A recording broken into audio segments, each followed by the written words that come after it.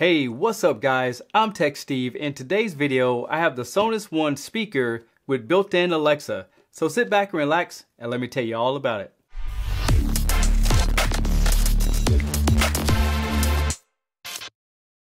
Sonos is one of those speaker companies who's been doing it for a very long time.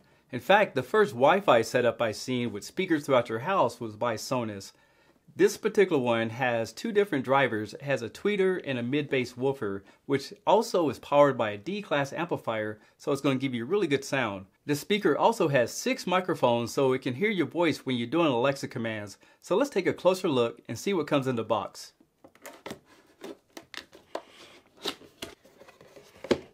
In the box you get a setup guide, you get an Ethernet cable for plugging into your router, you get a power cable, and you get the speaker.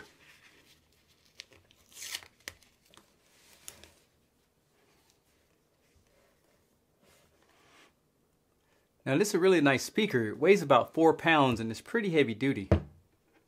The Sonos S1 is also available in 2 different colors. You have black and you have white. The speaker does feel really premium to the feel. Again, it's heavyweight, and on the front you have this mesh cover to cover the drivers and the insides. On the back side you have a power button, and you also have your Ethernet input. On the bottom you're going to find the input for your power cable. On the top you're going to find your microphone mute button, your play pause button, and you can swipe to change tracks. Now when setting up this Sonos unit, you want to use Wi-Fi and use 2 different applications. You have the Sonos application, and you also need the Amazon Alexa app to use the voice commands. Let me show you how to set that up. From your iPhone or your Android device, go ahead and type in Sonos and then press Get App. First you want to click on the Sonos app to get everything ready to go. Next you want to press on Set up a new Sonos system. Then set up a new account if you don't have one. If not, go ahead and sign in to your existing system. If you're setting up as a new user, you need to go to your email to verify the account to go to the next stage. Now press Continue and do your standard setup. And now you unplug in your power supply to your unit. And you'll see a white light flashing on top to let you know that it's starting to get ready for your setup. And wait till the light to flash green on top of your unit. And now that it found your unit, go ahead and press Set up this player. The next thing it's going to do is find the Wi-Fi that your phone is connected to and then press Next.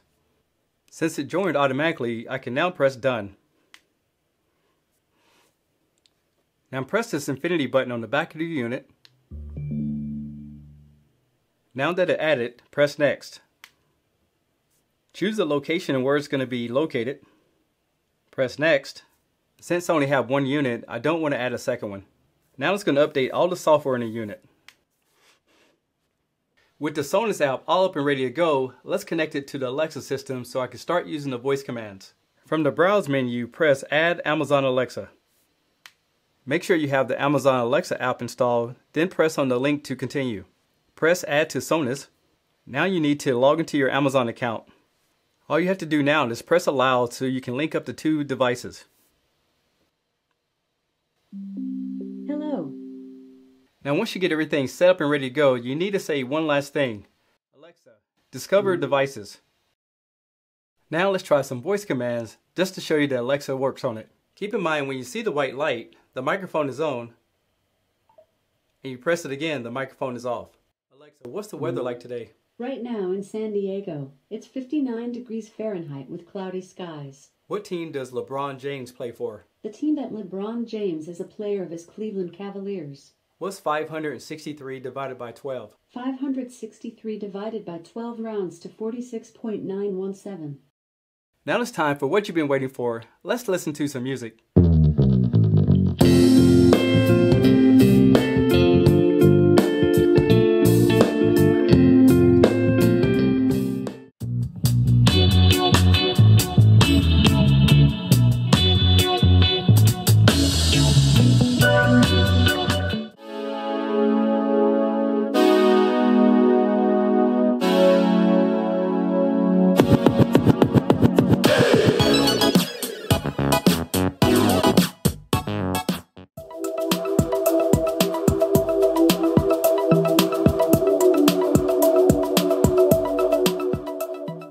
Now I'm going to show you some other features of the Sonos app. The first screen you see is My Sonos. You can favorite things inside of the applications by hitting the three dots in the corner and adding it to this favorite list. The next button is Browse. Once you click on that, you'll see all the different music services that you have added to the device. You also can see all the music built into your phone as well. By default, TuneIn Radio comes pre-installed. Next you have Rooms, and this is where you can set up all your different devices if you have more than one. You can search for songs, albums, stations, and genre. Then if you press More in the corner, you have all your different settings. You have your inbox. Voice services is like your Alexa. Add music services.